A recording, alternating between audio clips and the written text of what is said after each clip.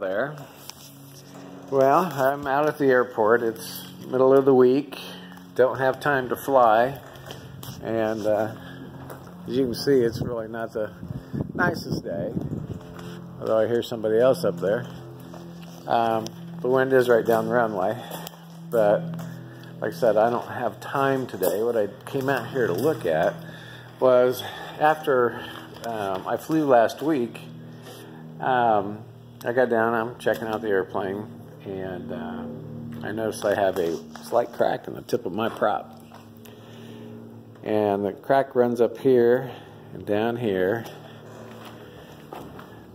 up here, and across here. And I could actually get my fingernail under there and pry that up. That's not good.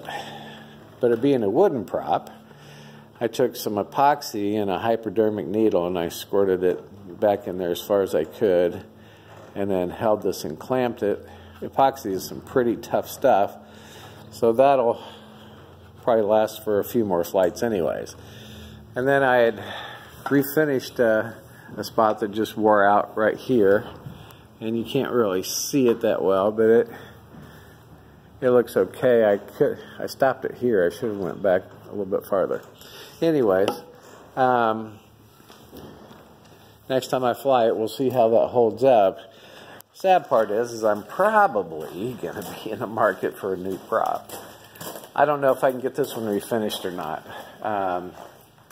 I don't know if that crack eliminated those possibilities or not. The original prop that was on the airplane sits back here on this wall. You can see it's been there for a while. It's pretty dirty.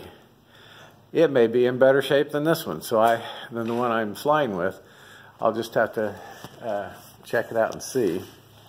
I may send them both in and talk to them about a refinished job. So, anyways, that's what's going on.